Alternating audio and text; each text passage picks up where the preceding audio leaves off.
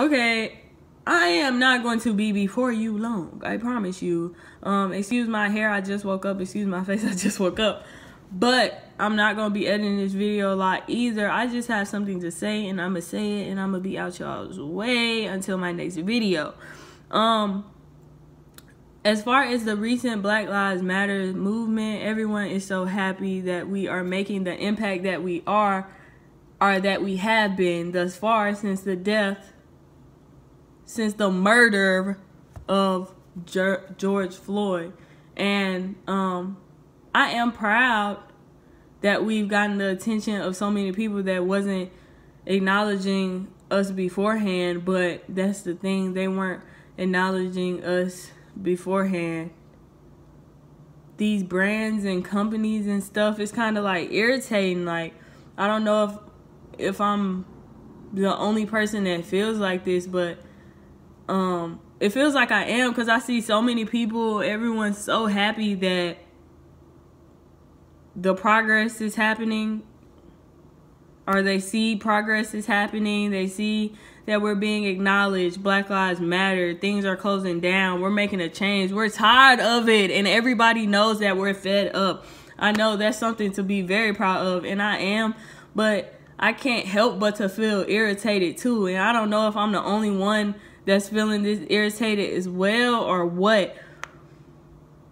Okay, so years back when Colin Kaepernick was kneeling, everyone was against it to a certain extent. Like, of course, we had the people standing with him, but it was people that didn't agree, saying it was disrespectful, all of this. But everybody knew the ultimate reason why Colin Kaepernick was kneeling. Everybody knew the ultimate reason why he was disrespecting America to get respect for himself. He was saying Black Lives Matter, and all lives can't matter until Black lives do. We can't respect something that don't even respect us. And everybody thought it was a big crime. People wasn't standing with Kaepernick. Nobody was doing any of that because he was alone. He was doing all of this stuff alone. But now that everyone is a part of Black Lives Matter and everyone supports Black Lives Matter, everyone is talking about the death of George Floyd and how disgusting it really was, and now everyone backs Black Lives Matter. Everyone sees how the black people are acting, and people who support black people are acting and rioting and protesting, and it's like, it's clout. At this point, it's clout. You see how the pictures of people holding up their signs, and the pictures of people walking for the cause, and everything that's going on. It's like media, it's publicity, and all these companies are standing by us, but not really standing by us, and it's stressing me out. It's irritating me, because where was y'all when Colin needed support, when Colin needed people to back him up? That's why I mess with Nike so strong, because they did support Colin when he needed the support. Maybe they was doing it fake. Maybe it was like, wasn't genuine support, but like, they did it in a time where they could lose customers. They did it in a time where we needed to see that as black people. Like, not a lot of people were standing behind Colin Kaepernick as they should have. And now we're in a time where everybody's standing behind black people, even the people that don't like black people, because it's a good look. And it's irritating. And I see right through it. Like, yes, thank you everybody for putting it out there, because even the ungenuine support could get real supporters, because people who support the ungenuine supporters could actually think they're being genuine and genuinely support us. I don't know if that, but it's like the ungenuine supporters was getting me. Like, everybody's going to stop right there. They're going to use all of this publicity and all of this buzz and all of this talk and all of this speech and everything, and they're just going to take it and they're going to capitalize off of it. And they're capitalizing off of black people's hardships. They're capitalizing capitalizing off of black people's pain, the heartache. Like, this doesn't feel good at all. Like, I'm 22 years old and I'm seeing it too much. This mess is really hurting me. It don't make me want to have kids at all. Like, I don't want to grow anybody up in this world. If I gotta watch they back all the time while watching my back, it's just, I don't want to. We're always going to be at the bottom is what I'm realizing, and I don't know how to fix it. Like, yes, the point is to determine change and be determined for change and, like, declare change and be the change you want to see. Yes, it's like, even when we're the change we want to see and we're fed up and we're sick and tired, people taking it as a joke and capitalizing off of it and, like, taking it and twisting it into something that doesn't really matter. It's like we become like a artifact, kind of. Like,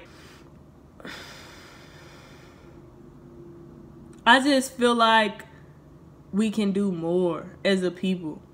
Like, now that we got everybody's attention, now what?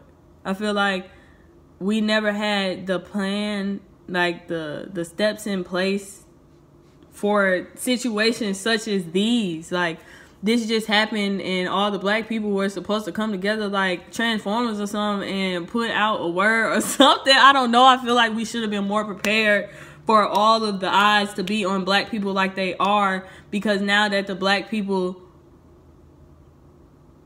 we got the attention that we've been wanting and the, like, speaking out that we've been wanting, and, like, believe me, we've always had it. Everybody's always seen the injustices. Everybody's always got their name. We've always got their name out greatly. People have always seen it.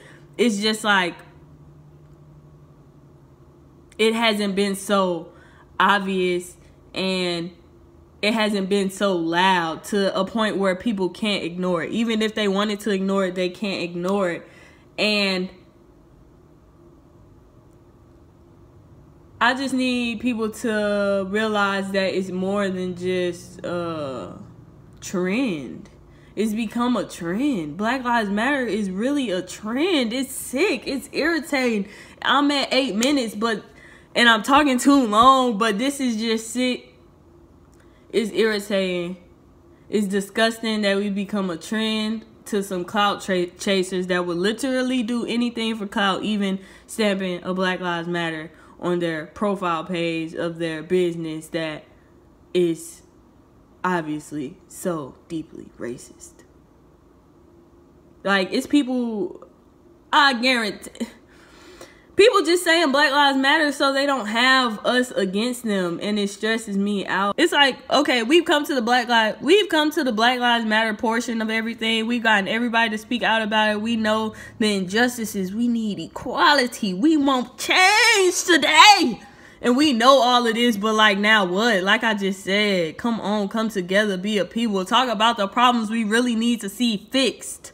We need to see so many things change and nobody's talking about it. It's like we're celebrating too early. Why? What are we celebrating right now? We haven't seen any change because they painted Black Lives Matter on a road in front of the White House. We think that's change. No, that's not change at all. We ain't gonna see change until it's not so easy for Donald Trump to get some people to get tear gassed so he could take a picture in front of a church. Like, we ain't gonna see change until stuff like this isn't normalized. Like, it shouldn't even have to be that. We need to talk about the issues for black people, not just us dying. Yes, us dying is a major issue and we need that change. But now that we've talked about that, we need to continue to bring stuff up and continue to seek change, continue to bring up names, not only of the people that have been injustice with their deaths, but the same thing with, like, people who have been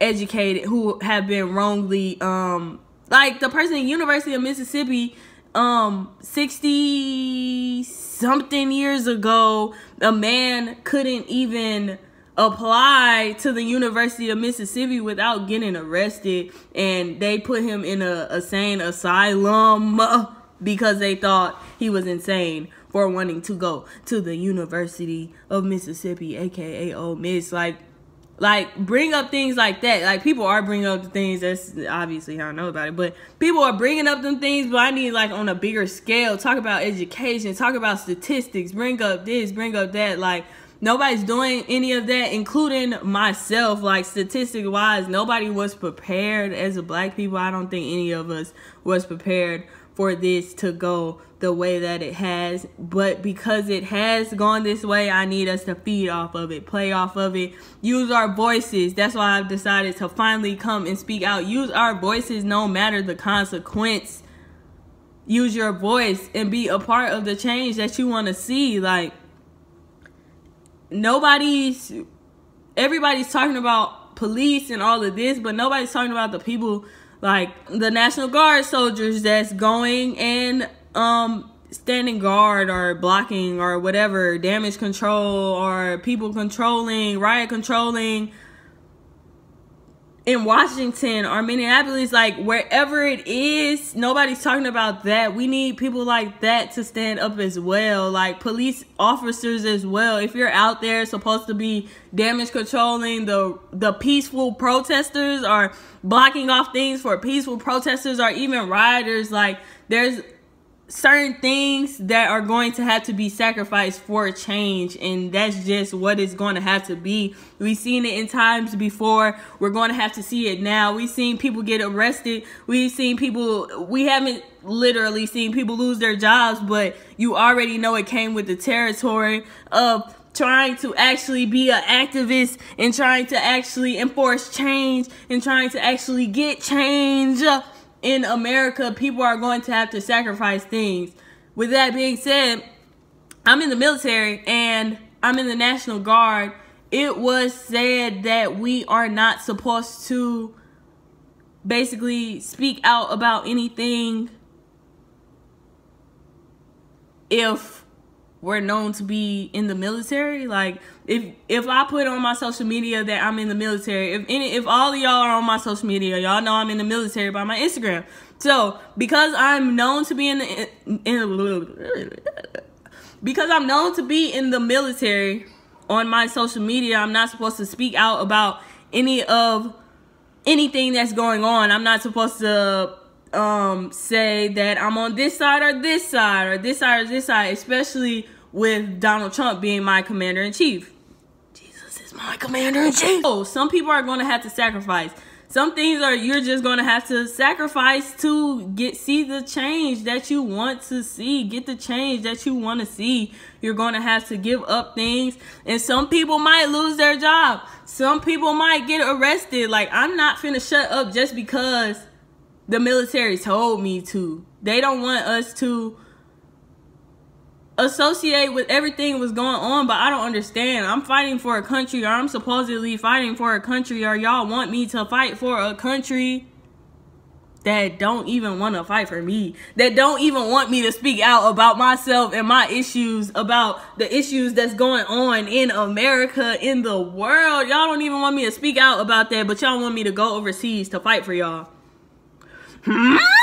I don't understand. And I think everybody needs to start understanding that money is not important enough.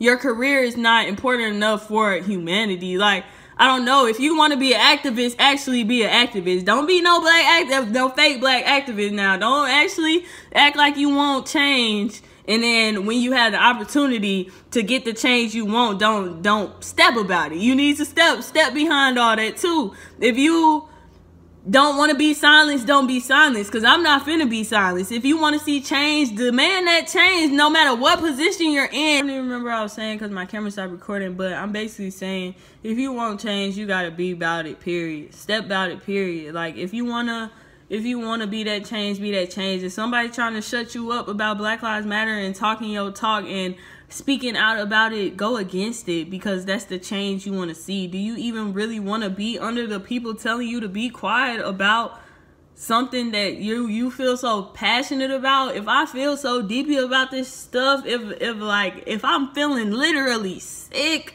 listening and watching some stuff, obviously not right for me to shut up about it. Something's not right if people are trying to get me to be quiet about it.